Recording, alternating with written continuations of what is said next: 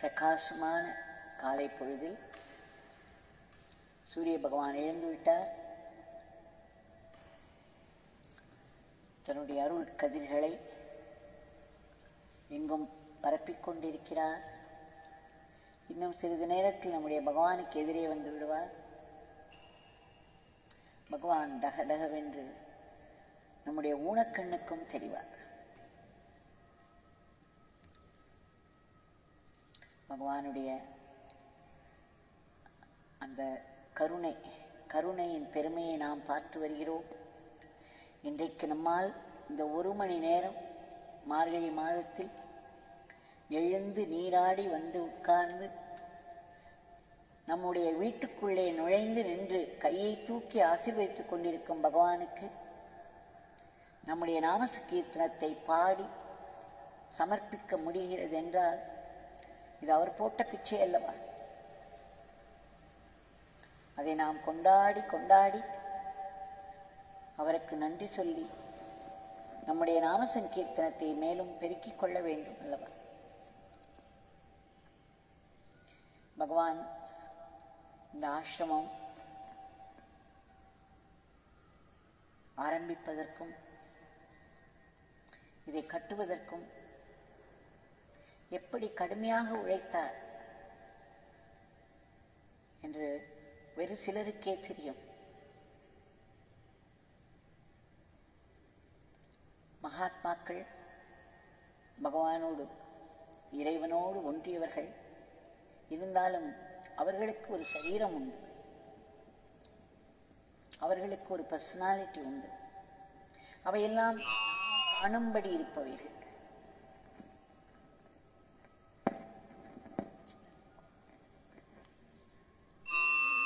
நம்முடைய கண்களுக்கு அந்த அந்த பெரும் இறைவன், இந்த மேலான இறைவன், சுப்ரீம் காட் என்று சொல்கிறோம் அல்லவா? அந்த இறைவன் அருவமாய் இருப்பவன். அவனும் அந்த இறைவனுடைய அருளும் நமக்கு நாம் உணர்வது போல் பிரத்யட்சமாக தெரிவதற்கும் அனுபவிப்பதற்கும் தான் ஒரு உருவம் எடுத்து வருகிறது. அந்த உருவத்திற்கு ஒரு கண், காது, மூக்கு நம்மை போல் இருக்கிறது அல்லவா இந்த உருவம்?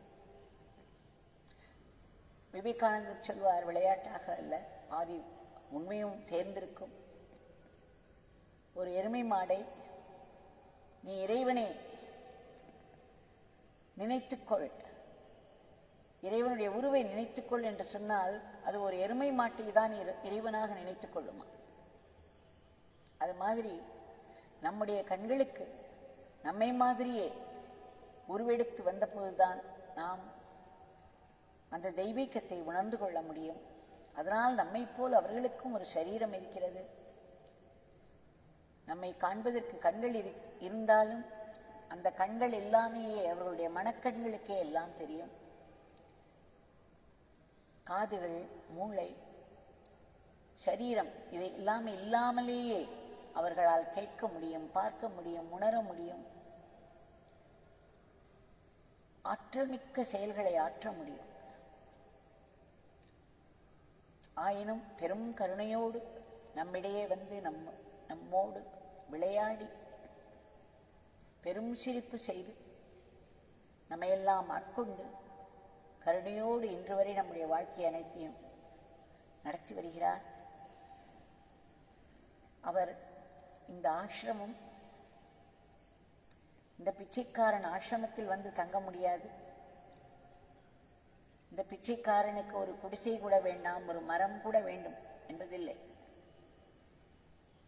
அப்பா எங்கே இந்த பிச்சைக்காரனை கிடத்தி இருக்கிறாரோ அங்கே போதும். ஆனால் பக்தர்களுக்கு என்னுடைய தந்தையின் பணி தொடருவதற்கு ஒரு இடம் வேண்டும். பக்தர்கள் அனைவரும் மீண்டும் மீண்டும் இந்த பிச்சைக்காரனிடம் கேட்டுக்கொண்டிருப்பதனால் அவர்களுக்காக ஒரு ஆசிரமம் அமைக்கலாம். இந்த உடலை பின்னால் கிடத்துவதற்கு ஒரு இடம் வேண்டும் என்று சொன்னார். எங்களுக்கெல்லாம் கேட்பதற்கே சற்று பகீர் என்று இருந்தது.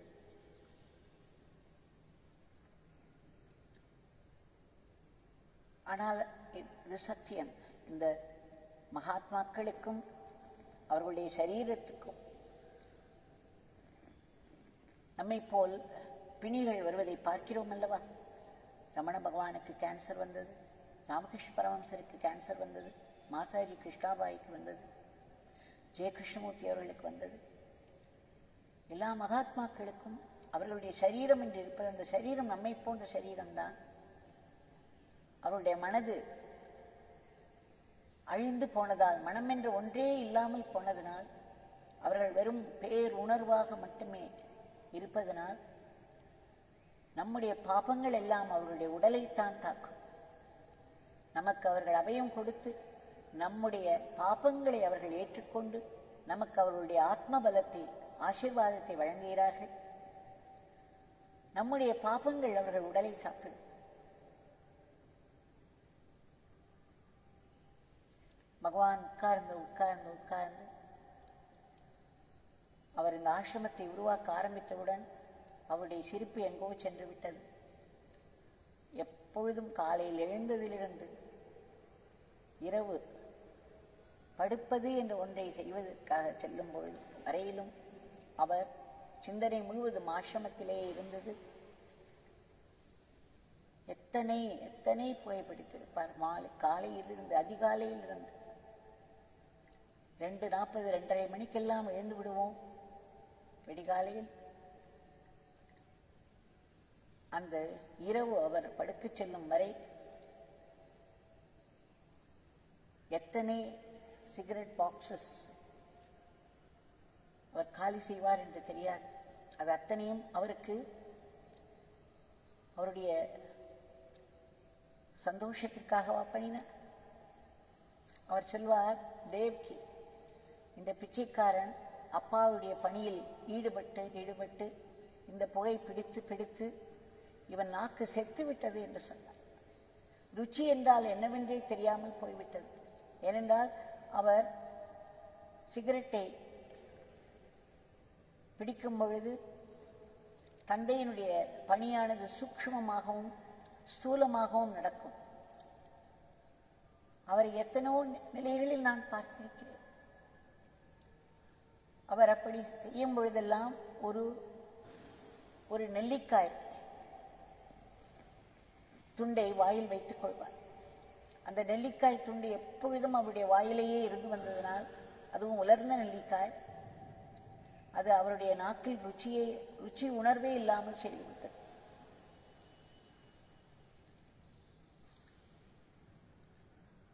அவர் தன்னுடைய உடலை தேய்த்து தேய்த்து தான் இந்த ஆசிரமத்தை உருவாக்கினார். அவர் உடல் அங்கு தேய தேய இந்த ஆசிரமம் உருவாகி கொண்டிருந்தது. எனக்கு சில சமயம் இந்த ஆசிரமமே அவருடைய உருவம் தேய்த்துதான் இந்த ஆசிரமத்தை உருவாக்கினார். அவர் உடல் அங்கு தேய தேய இந்த ஆசிரமம் உருவாகி கொண்டிருந்தது. எனக்கு சில சமயம் இந்த ஆசிரமமே அவருடைய உருவம் என்று தோன்றும்.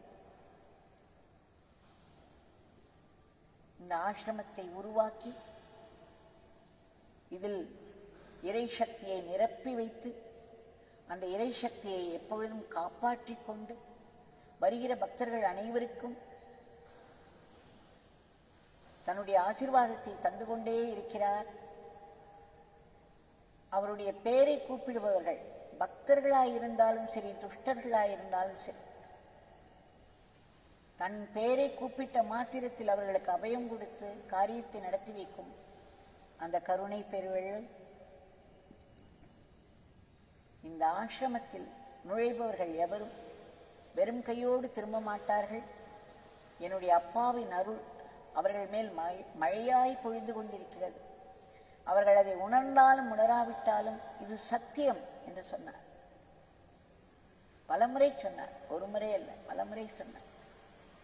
அப்படி அவர் ஸ்தூலமாய் சொன்னால் தானே நமக்கு தெரியும். அது மட்டுமல்ல, ஒரு அறையை எடுத்து மெடிடேஷன் ஹால், தியான கூடம் என்று சொல்லாதீர்கள். ஆசிரமம் முழுவதுமே தியான கூடம்தான். எங்கு அமர்ந்தாலும் ஆசிரமத்தில் உடனடியாக மனம் குவியும். அந்த அளவிற்கு என்னுடைய தந்தையின் சக்தி இங்கு நிரம்பி இருக்கிறது என்று சொன்னார்.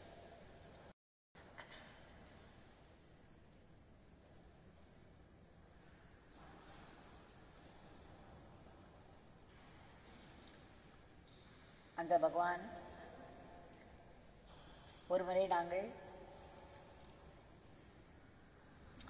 சுதாமாவிலிருந்து ஆரம்ப காலத்தில் ஆசிரமத்தில் வெறும் பாறைகள் தான் இருக்கும், முட்கள் தான் இருக்கும். இந்த புஷஸ் என்று சொல்வோம் அல்லவா, அந்த புதர்கள் இருக்கும். ஆங்காங்கே காலில் குற்றிவிடும் பெரிய பெரிய கற்கள் கூட இருந்தன. அவ்வளவு வறண்டு கிடக்கும் இந்த இடம். ஏனென்றால் இந்த மலையின் தொடர்ச்சி அல்லவா, அருணாச்சல மலை கல்லாலான மலையாக நமக்கு இன்று காட்சி தருகிறது. அந்த கல்லினுடைய தொடர் இந்த பூமியில் வெறும் பாறையும் முட்களும் புதர்களும் தான் இருந்தன. பகவான் இந்த இடத்திற்கு வந்து உட்கார் என்று காலையில் 7 மணிக்கு வந்தார். ஆரம்பத்தில் எல்லாம் நடந்துதான் வருவோம், சுதாமாவிலிருந்து ஆசிரமத்திற்கு நடந்து வருவோம். உள்ளே நுழைந்தவுடன் ஓரொரு இடத்தில் போய் உட்கார்ந்து விடுவார் பகவான். அந்த 7 மணிக்கெல்லாம் வந்தவுடன் உட்கார்ந்து புகைப்பிடிக்க ஆரம்பித்து விடுவார். ஆசிரமத்தை சுற்றி சுற்றி பார்ப்பார், புகைப்பிடித்து கொண்டே இருப்பார். மிகவும் வறண்டு இருந்த இந்த இடத்தை பார்த்து நான் நினைப்பேன், இந்த இடத்தில் எப்படி ஒரு வளமான சோலைகள் நிறைந்த ஒரு ஆசிரமம் வர முடியும்? இது இப்படி இருக்கிறதே, ஒரு அடி எடுத்து வைத்தால் கூட காலில் முள்ளோ அல்லது கல்லோ குத்தும். பாம்புகள் வேறு இருந்தன. ஒரே ஒரு மரம்தான் இருந்தது, இந்த பனை மரம், நல்ல உயரமாக. அதை பகவான் சொல்வார், இந்த ஆசிரமத்தில் உள்ள முதல் மரம் அது என்று வேடிக்கையாக சொல்வார். அந்த இடத்தில் திருமதி ராஜேஸ்வரி அம்மா அவர்களுடைய மகன் ஸ்ரீ ஆனந்த், விஜய் ஆனந்த் அவர்கள் தூத்துக்குடியில் ஒரு பண்ணை வைத்திருக்கிறார். அந்த பண்ணையில் அத்தனை விதமான தாவரங்களையும் வைத்து போஷித்து மிக விசேஷமாக நடத்தி வருகிறார். அவருக்கு பாராட்டு, அரசு பாராட்டு கூட கிடைத்திருக்கிறது. அவர் பகவானிடம் வந்து கேட்டார். இதை எப்படி பகவான் கேட்டபொழுது அவர் சொன்னார், பெரிய பெரிய வேப்ப மரங்களை கொண்டு வந்து நடுகிறேன், விரைவில் இந்த இடம் பசுமையாகிவிடும் என்று. அதன்படியே ஒரு லாரியில் ஒரு 17-18 இந்த ட்ரங்க்ஸ் என்று சொல்வார்கள் ஆங்கிலத்தில், அந்த மாதிரி மேலே வெட்டப்பட்டு கீழே வெட்டப்பட்டு அந்த வேப்ப மரங்கள் ஒரு 18 ஒரு லாரியில் வந்து இறங்கியது. அதன் பிறகு அவர் ஒரு இடத்திலும் பகவான் உத்தேசமாக காண்பித்து கொடுத்தார் எங்கெல்லாம் வைக்க வேண்டும் என்று. அதன்படி அந்தந்த இடங்களில் எல்லாம் ஒரு பெரிய பெரிய ஆழமான குழிகளை வெட்டி, முதல் நீங்கள் ஆசிரமத்தினுடைய அபோர்டுக்கு சென்றால் அங்கு ஒரு படம் இருக்கும். அந்த படத்தில் ஒரு வேப்ப மரத்தை உள்ளே அந்த குழிக்குள் இறக்குவது, அது பகவான் அதை தொட்டு கொண்டிருப்பார். நிறைய பேர் சுற்றியவர் நிற்பார்கள், அந்த காட்சியை பார்க்கலாம். இப்படி பகவானுடைய அனுகிரகத்தோடு அவருடைய சன்னிதான விசேஷத்தில் அந்த பெரிய பெரிய மரங்களாக வேப்ப மரங்கள் தான் நடப்பட்டன. ஒரு 2-3 மாதங்களில் நன்கு துளிர்த்து வளர ஆரம்பித்து விட்டது. ஒரு வருடத்திற்குள் அப்படி பசுமையாக இருந்தது. வந்த புதிதில் வெறும் பாறையும் கல்லும் முள்ளும் இருந்த இடமா இது, புதர்கள் நிறைந்த இடமா என்று நம்ப முடியாத அளவுக்கு அப்படி ஒரு பசுமை. நிறைய பூச்செடிகளை எல்லாம் கொண்டு வந்து வைத்தார். ஆசிரமம் பகவான் பச்சை சால்வை பூட்டி கொண்டார் போல் நம்முடைய ஆசிரமம் பச்சை பசேல் என்று ஒரு ஷாலை போர்த்தி கொண்டு நின்றது. அதன் பிறகு மறுபடியும் இன்னொரு 17-18 எடுத்து வந்தார். கிட்டத்தட்ட 35 வேப்ப மரங்கள் நடப்பட்டன. அதே மாதிரி பகவான் ஆசிரம கிரிவலம் வர ஆரம்பித்தார். ஒரு எலுமிச்சை மரம், அது பெரிய மரமாகலாம் இல்லை, அது இப்பொழுது இருக்கும் கோஷாலைக்கு பக்கத்திலே இருந்தது. நாங்கள் பார்த்து கொண்டே வருவோம். வெறும் குச்சி குச்சியாக இருக்கும், சில இலைகள் இருக்கும். பகவான் அதன் அருகே வந்து நின்று அதை ஒரு முறை தொட்டு தடவினார். ஒரு 2-3 நாட்கள் அதன் கிட்டே போய் நின்றார். அதன் பிறகு அதில் கொட்டி தள்ளியது எலுமிச்சம்பழம். அப்படி ஒரு ஈல்.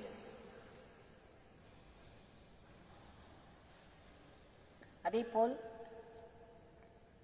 பிரதான் மந்திரனுடைய பகவானுடைய மூர்த்தி இந்த வாசல் பக்கம் இல்லாமல் அதற்கு எதிர்பக்கத்தில் ஒரு நாகலிங்க மரம், அதை கொண்டு வந்து நட்ட பிறகு அது அந்த 7 வருடமும் வெறும் மரமாகவே நின்றது. நிறைய இலைகள் கூட இல்லை. ஏதோ வளருவதற்கு இஷ்டமில்லாதது போல் நின்று கொண்டிருந்தது. நான் கூட நினைத்துக் கொள்வேன், இந்த ஒரு மரம் கூட ஏன் எப்படி என்னென்னமோ சொல்வார்களே, இந்த மரம் ஏன் தழைக்க மாட்டேன் என்கிறது, என்ன காரணம் என்று தெரியவில்லையே என்று. அப்பொழுது பகவானை பார்த்து கொண்டே இருப்பேன். ஒரு நாள் பகவான் சொன்னார், இங்கே வா என்று. அந்த பக்கம் இருக்கும் ஒரு கதவை திறந்து வைக்க சொன்னார். பிறகு என்னை போய் சொல்வார், போய் அந்த மரத்தை கொஞ்ச நேரம் தொட்டு விட்டு வா என்று சொல்வார். இது பல நாட்களுக்கு நடந்து கொண்டே இருந்தது. ஒரு 5 நிமிடம் போரும் என்று சொல்வார். அப்படி நான் அதை தொட்டு விட்டு திரும்ப வரும் வரையிலும் அந்த வாசல் பக்கத்தையே பார்த்து கொண்டிருப்பார். அந்த கதவை அதற்காகவே திறந்து வைத்திருந்தார். அதற்கு பிறகு அவருடைய மகா சமாதிக்கு பிறகுதான் அது துளிர் விட ஆரம்பித்தது. இப்பொழுது அத்தனை பூக்கள், அதனுடைய அந்த ஒரு பூ கூட மிகவும் மற்ற நாகலிங்க மர பூக்களை விட வித்தியாசமாக இருக்கும். மிகவும் சிகப்பாக இருக்கும், நறுமணத்தோடு இருக்கும். அதற்கே நறுமணம் உண்டு.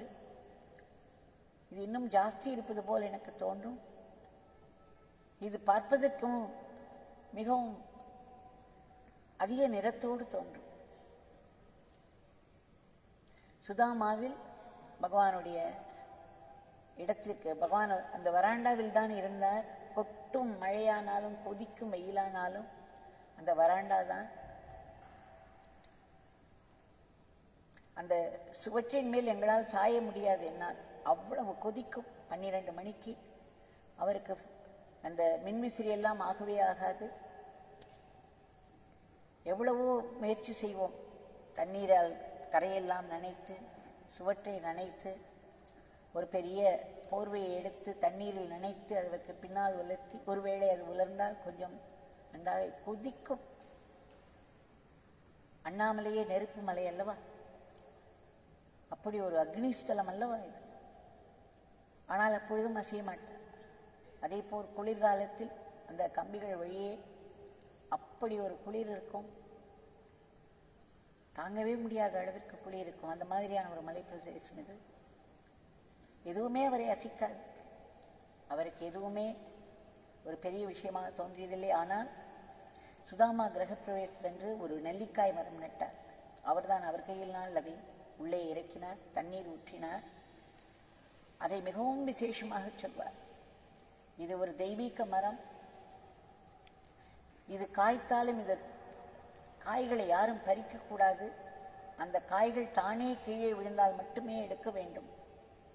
அது ஒரு காய் கூட நாம் வேஸ்ட் பண்ணக்கூடாது என்று சொல்வார். அடிக்கடி அந்த மரத்தின் அடியில் போய் உட்கார்ந்து விடுவார். அதை மிகவும் அன்போடு தடவி கொடுத்து கொண்டே இருப்பார். என்னிடம் சொல்வார், தேவ்கி,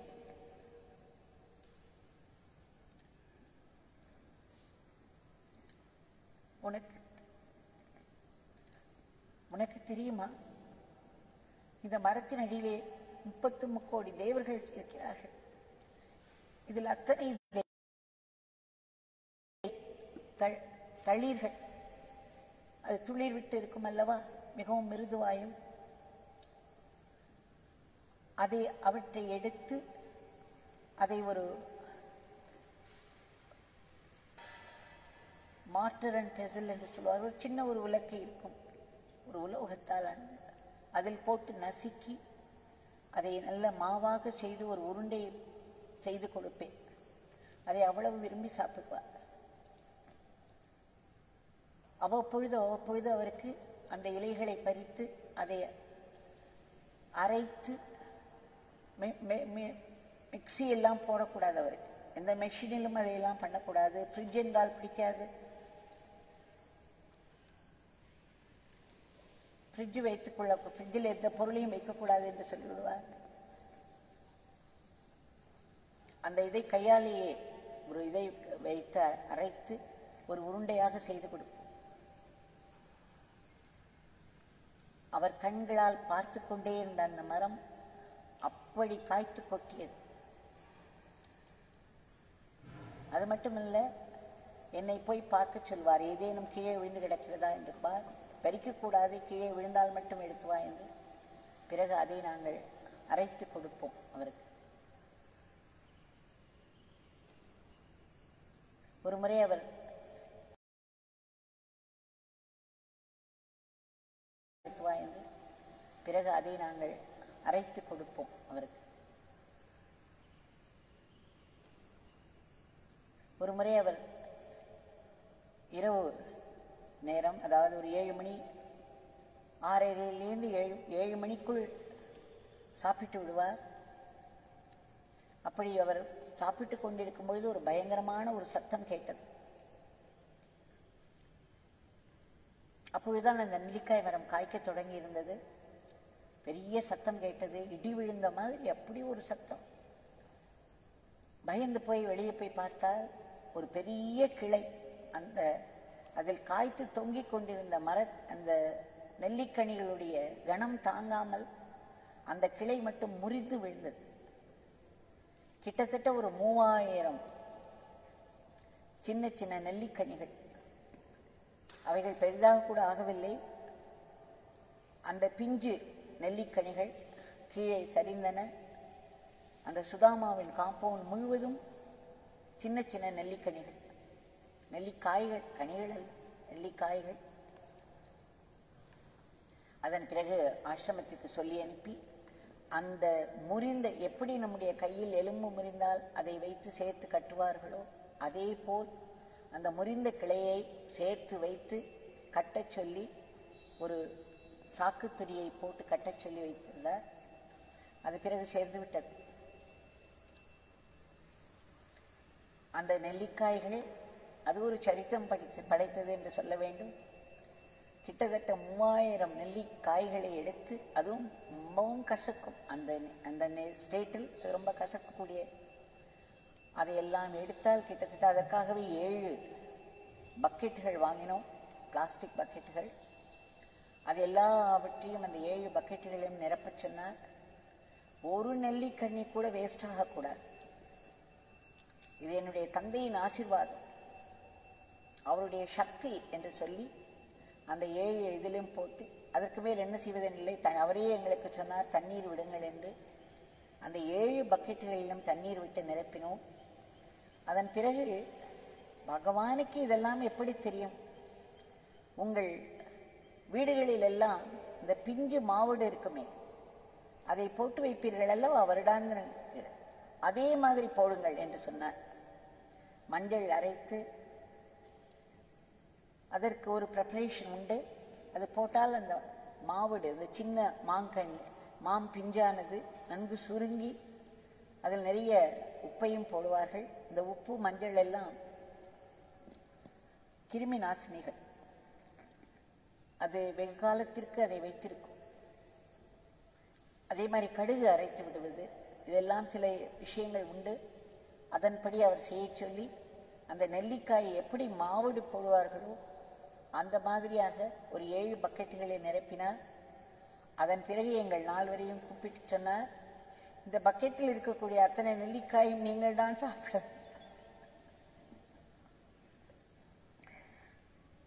நீங்கள் தான் சாப்பிட வேண்டும் என்று சொன்னார். நாங்கள் மலைத்து போய் நின்றோம். ஏனென்றால் ஒரு நெல்லிக்காய், ஒரு சின்ன பிஞ்சு நெல்லிக்காயை சாப்பிட்டு பார்த்தால் தெரியும் ஏனென்று. அவ்வளவு கசப்பு இருக்கும், அதில் தோற்பு கூட இல்லை, கசப்பு இருக்கும். அதன் பிறகு அவர் சொன்னார், இந்த 7 பக்கெட்டையும் நீங்கள் காலி பண்ணியாக வேண்டும், மெதுவாக சாப்பிடுங்கள், ஒரு நாளைக்கு எவ்வளவு சாப்பிட முடியுமோ அவ்வளவு சாப்பிடுங்கள் என்றார்கள். அதனால் ஒரு நாளைக்கு ஒரு 20 தான் எங்களால் சாப்பிட முடியும் என்றால் ஒரு 80 எடுப்போம் எண்ணி. அந்த 80 எடுத்து ஆளுக்கு 20 எடுத்துக்கொள்வோம். அந்த 20 எப்படி சாப்பிடுவது? ஒருவர் மிக்சியில் போட்டு அரைத்து சாப்பிடுவார், ஒருவர் விதவிதமாய் சாப்பிட்டோம். அது அந்த டீட்டெயில்ஸ் எல்லாம் வேண்டாம். ஆனால் எப்படியோ முழுங்கி வைத்தோம். அவர் எதிரிலே வந்து உட்கார்ந்து தான் முழுங்குவோம் அதை. அவர் நாங்கள் படும் பாட்டை எல்லாம் பார்த்து கொண்டிருந்தார், மிகவும் ஆனந்தமாய் பார்த்து கொண்டிருந்தார். ஆனால் அதில் எந்த மாற்றத்தையும் அவர் விரும்பவில்லை. அது கொஞ்ச நாள் ஆன பிறகு மேலே ஃபங்கஸ் மாதிரி மிதக்கும்.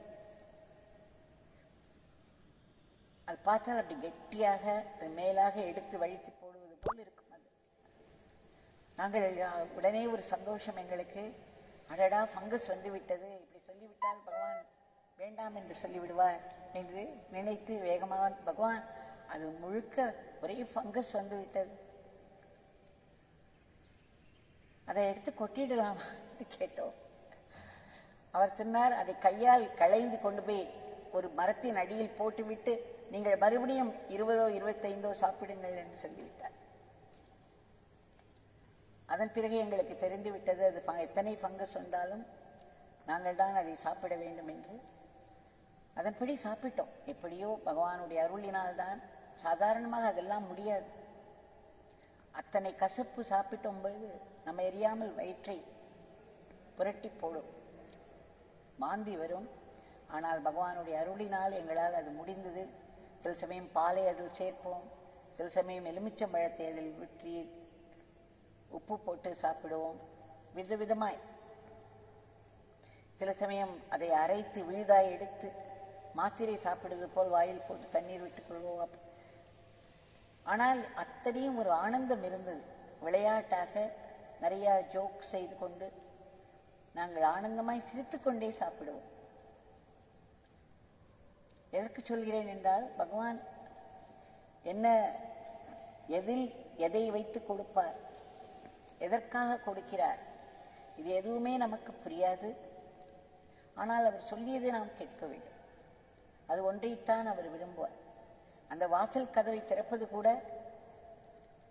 அவர் சொன்னால்தான் அந்த கேட் அருகில் போய் நிற்க முடியும். பல நாட்கள் நான் வெளியே போனதே கிடையாது. ஆசிரமத்துக்கு வருவது உள்ளே நுழைவதோடு சரி. ஒரே ஒரு முறை ஜனவரி 1ஆம் தேதி, இப்பொழுது வருகிறது அல்லவா, அந்த ஜனவரி 1ஆம் தேதி எனக்கு கோலம் போடுவது மிகவும் பிடிக்கும். பகவான், நான் போய் கோலம் வாசலில் போடட்டுமா என்று கேட்டேன். ஒரு மாதிரி என்னை முறைத்து பார்த்தார். எனக்கு அது புரிந்துவிட்டது, அவருக்கு அது பிடிக்கவில்லை என்று. உடனே, வேண்டாம் பகவான், உங்கள் வேண்டாம் என்று சொன்னால் நான் போய் போடவில்லை என்று சொல்லிவிட்டேன். பிறகு சற்று அதட்டில் அதை போய் போடு என்றார். அது கேட்டதே தவறு என்று எனக்கு தெரிந்து விட்டது. ஆனால் இப்பொழுது வேறு வழி இல்லை. போய் வாசலில் கோலம் போட போனேன். அந்த கோலம் போடுவதற்கு ஒரு 5 நிமிடத்திற்குள் நான் போட்டு முடித்து ஓடி வர வேண்டும். அந்த 5 நிமிடத்திற்குள் கிட்டத்தட்ட 5-6 தடவை கூட்டிவிட்டார். Devki, why are you making it so late? ஏன் இவ்வளவு தாமதம் பண்ணுகிறாய்? பார்த்தால் 5 நிமிடம் கூட ஆகவில்லை.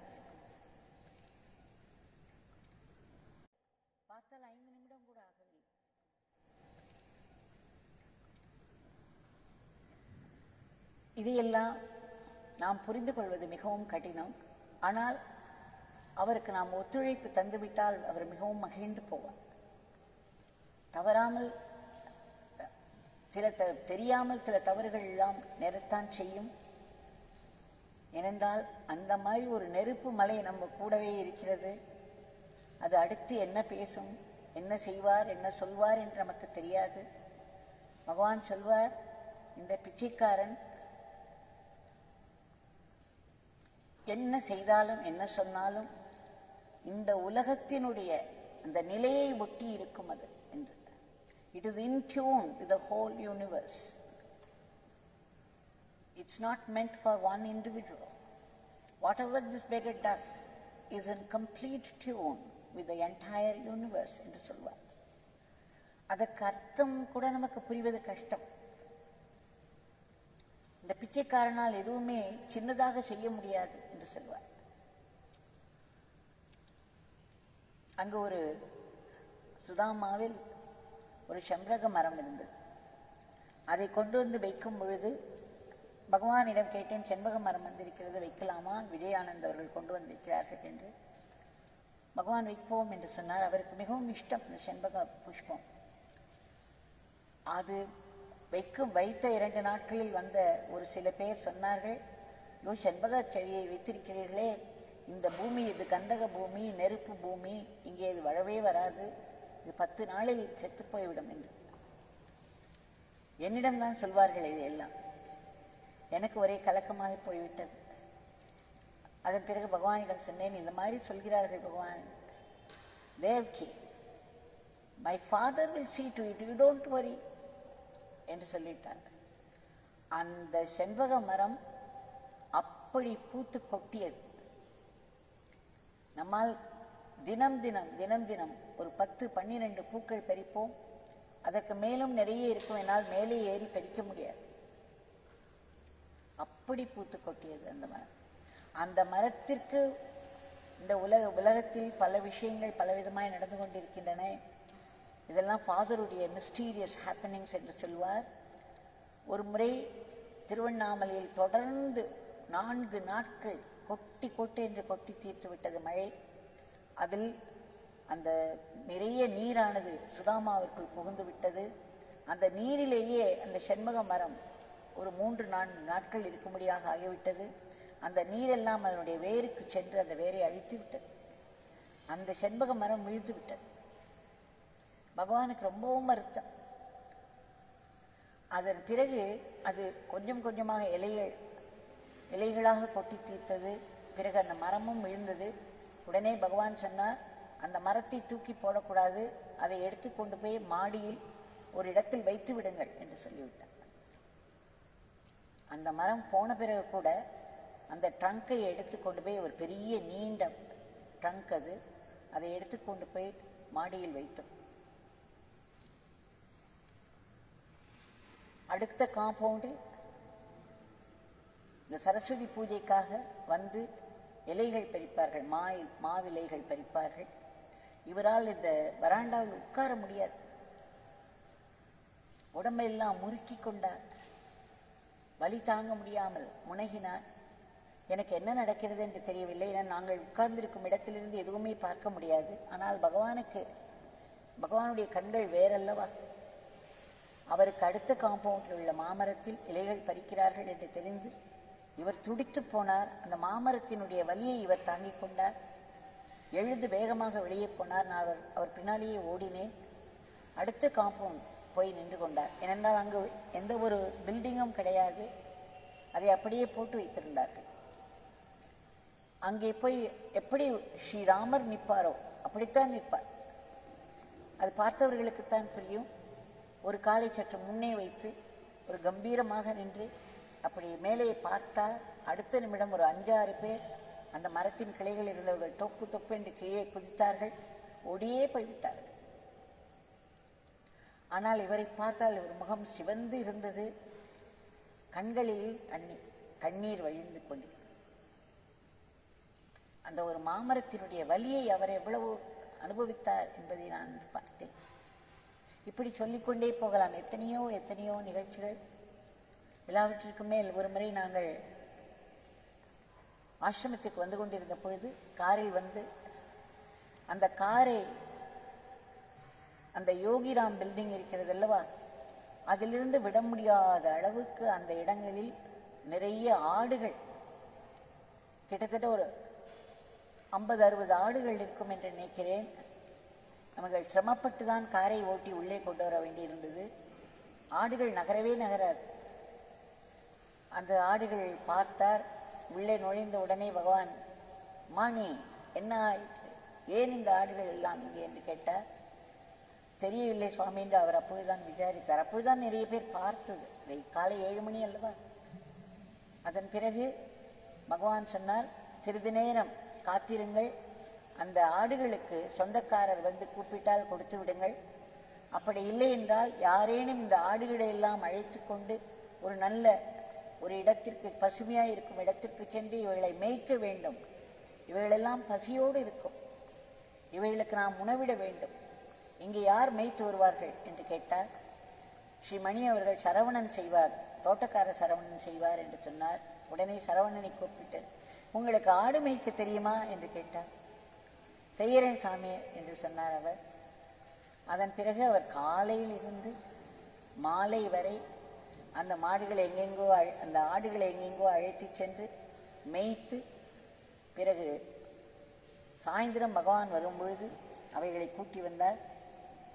அதற்குள் அந்த ஆட்டின் சொந்தக்காரர் வந்துவிட்டார். அவர் சொன்னார், அவருடைய வீட்டில் தான் அத்தனை ஆடுகளும் இருந்தன. அந்த ஆடுகள் எப்படி இந்த இடத்தை கண்டுபிடித்து பகவானிடம் வந்தன என்று தெரியவே இல்லை என்று. இந்த ஆடுகள் தானாகவே வந்துவிட்டன. இங்கு நான் காலையிலிருந்து இவைகளை தேடிக்கொண்டிருக்கிறேன், எங்கே போனது என்று தெரியவில்லை. நானும் ஒவ்வொரு இடத்திலும் விசாரித்துக் கொண்டிருக்கிறேன். ஆனால் இவைகள் எப்படி இங்கு உங்கள் ஆசிரமம் தேடி உங்கள் பாதம் தேடி வந்துவிட்டது என்று. அந்த ஆடுகளுக்கு எப்பேற்பட்ட கொடுப்பினை! எப்படி அது அந்த ஆட்டு சொந்தக்காரர் வீட்டிலிருந்து இத்தனை ஆடுகள். ஆனால் ஆடுகளில் ஒரு விசேஷம் உண்டு. ஒரு ஆடு எங்கு போகிறதோ எல்லா ஆடுகளும் மந்தையாகத்தான் போகும்.